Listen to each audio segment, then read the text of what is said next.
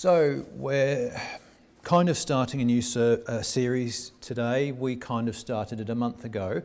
If you remember, a month ago we looked at that vision of the Lord in Revelation chapter 1. And it really is an important prelude to these 7 letters. And you'll see that part of what happens in these 7 letters is that vision is reflected in the letters that are written to the churches. So that's important just to hang on to. These are, the red dots there, these are the 7 churches that the letters are written to.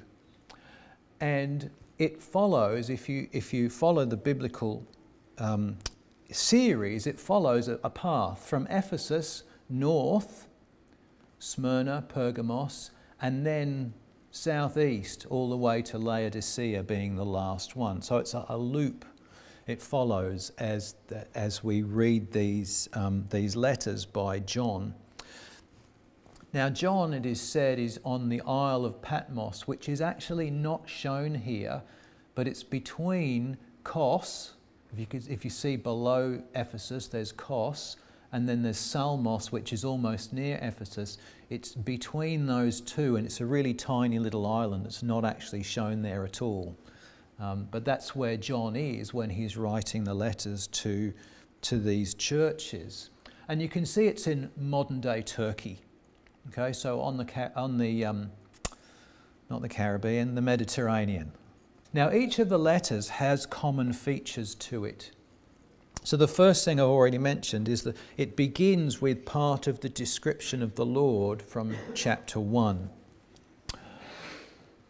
And it follows on. Each letter then says, I know your works. And there's some kind of a commendation of the church there. Okay, something that each church is doing right. And then it says, nevertheless, I have this against you. And there's some form of criticism of what they're doing. There's often something wrong that's happening. Then each of the churches has this sentence in it, each of the letters. He who has an ear, let him hear what the Spirit says to the churches. And then to him who overcomes, there's a promise that is held out to each of the churches. Now, there's been various attempts to unwrap what these letters each mean. And if you go and do a Google search, for example, you'll come up with lots of charts about the 7 churches, and do they represent eras of history? Do they represent a series of development? Those sorts of ideas. So we're going to explore some of this, but there's very clearly some meaning to these letters. You know, they're written to particular communities within that area of Asia Minor, but there's very definitely a sense that, you know, there's a meaning for each of us in all of these letters, and that's what we're going to explore. So we're going to begin, as John does, with Ephesus. Now, Ephesus is one of the few places I've been to. And I don't know whether you recognise this chap here, but this is me 29 years ago. When Pam and I took a trip, we spent 2 weeks sailing around the Gulf of Galuk, which is just, you can see there on the map actually, just north of Kos is the Gulf of Galuk.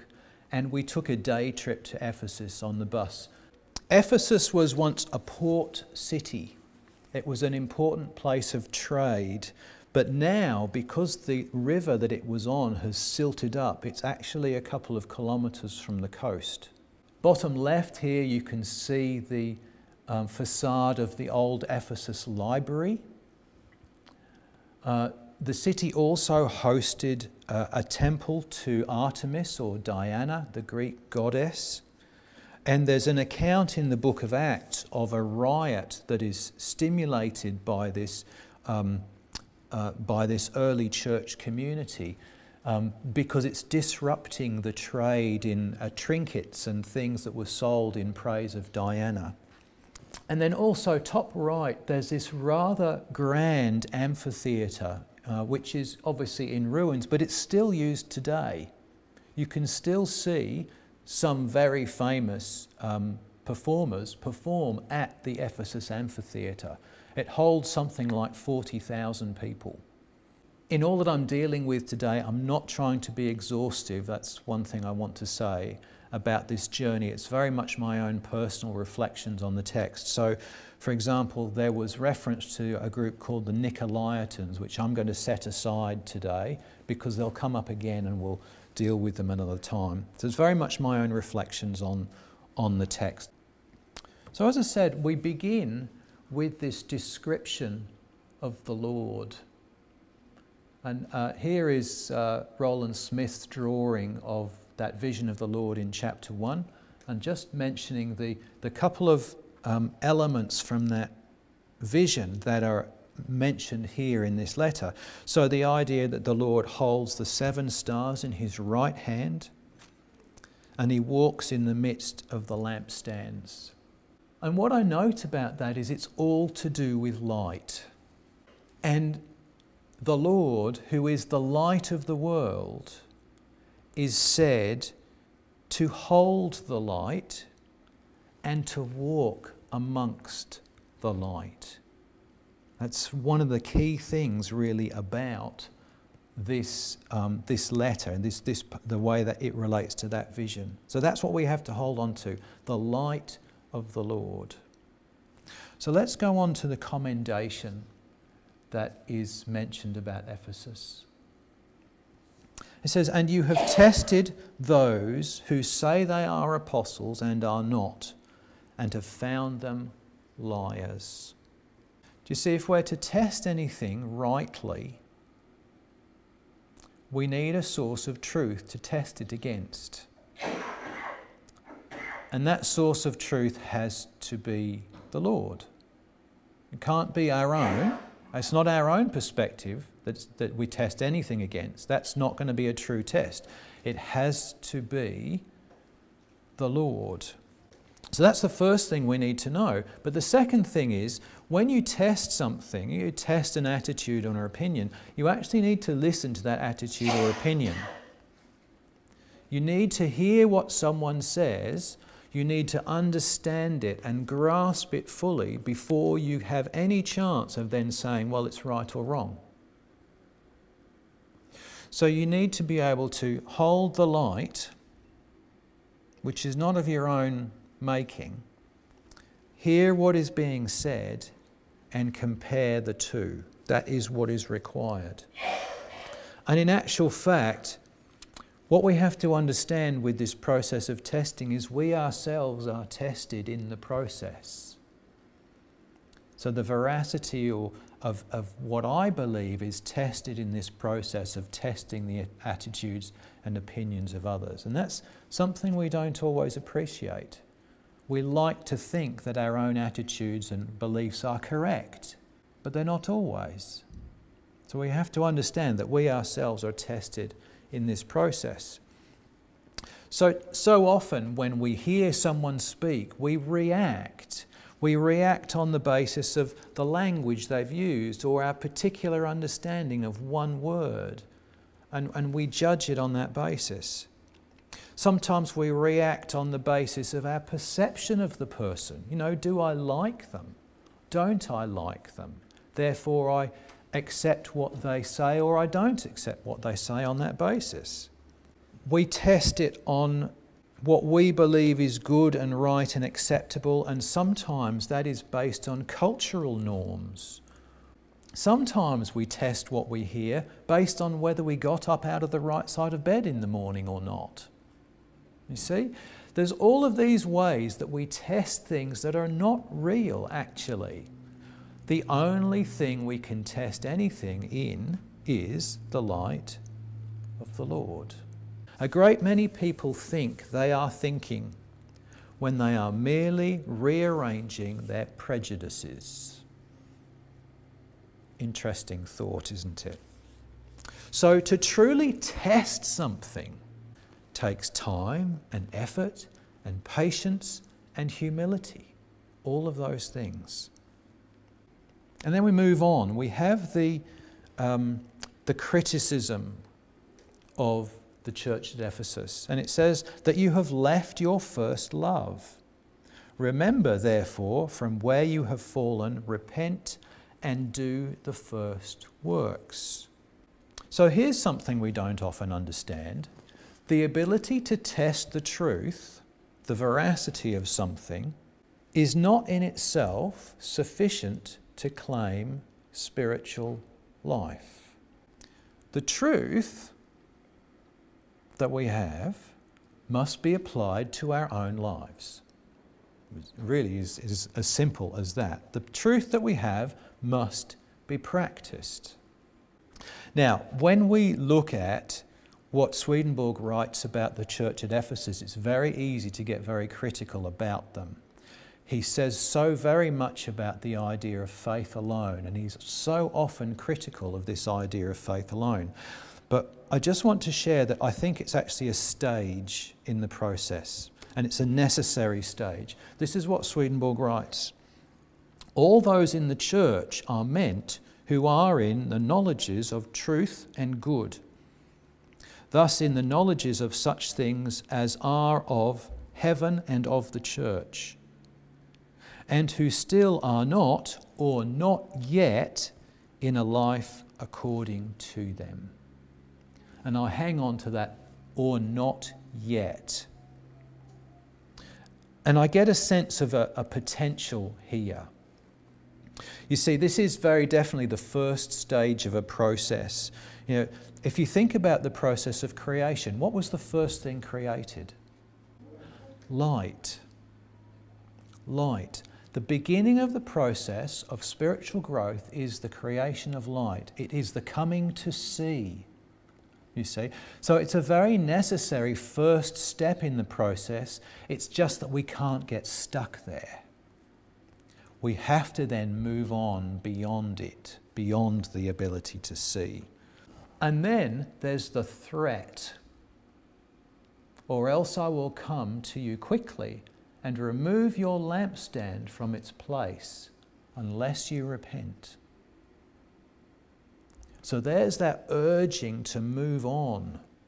Okay, so accept the light, but then begin to practice it. Because if you don't begin to practice it, what happens? Well, you lose the light. You lose your ability to see. And then finally, I'm going to move on to this one. To him who overcomes, the promise. I will give to eat from the tree of life, which is in the midst of the paradise of God. Now, the tree of life gets mentioned elsewhere in the book of Revelation. Does anybody know where? Oh, in Genesis, yes, but I'm thinking in Revelation. The tree of life. Right at the end. Yes, it's right at the end. There it is, found in the holy city, the New Jerusalem. And it's just interesting, if you regard the 7 churches as a series, a progression, and Ephesus is the first stage along with the creation of light. It's just interesting, there's this vision of the end in there as well. And why is that? Well, I think it's this.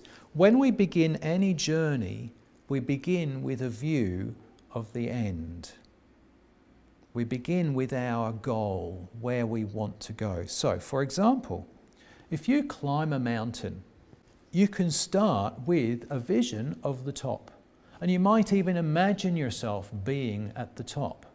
As you progress through the journey, if you've ever climbed a mountain, it's interesting, isn't it? You often lose sight of that goal. That you can't see necessarily the top of the mountain when you're in the midst of the process. But to begin, you can see the top. If you begin learning an instrument, or if you begin learning to code, or learning to draw or paint, or developing any skill, we often begin with a sense of where we will be when we've finished. And often, as we're going through the process of learning that particular skill, we lose sight of that. Why? Because it's difficult, it's struggle. We find, you know, we can often become despondent. Oh, I'm never going to make it. I'm never going to learn this thing. I'm never going to be any good. But we begin with a vision of the goal at the end. And the third one is marriage. When we're first married, those first few months and years are often idyllic. They're often a beautiful, wonderful, easy time. We have a sense of what marriage is, but then as we progress, as we have children and they grow up and there's struggles with money and all this sort of stuff that goes on, we can lose sight of the end goal. But the vision, if we can hold it, can sustain us through all of that strife and struggle and get us through to the end. And I just think it's one of those wonderful things, this idea that at the beginning of the process we have a vision of the end which, if we can hold on to it, can sustain us through whatever it is that we face that will take us there. I think the same is true of the spiritual journey. So many people, I read, when they, especially evangelical Christians, when they get baptised, they make their commitment to the Lord and begin what they believe is a Christian life. They do so with such wonder and enthusiasm, and they kind of feel that, well, I've made it. I am a Christian. But that's to forget the struggle that's to come. That initial enthusiasm is just a vision of the goal. But what we know is going to happen is the process that we must then go through, which will carry us to the end. And we need to know that the Lord is with us in that struggle. And that vision we hang on to, because that will help sustain us as we travel. So we begin with this sense of promise, but we must also then have the inner conviction to begin the actual journey. And that's what the Lord is asking of those people in the church of Ephesus, and what he's asking of us.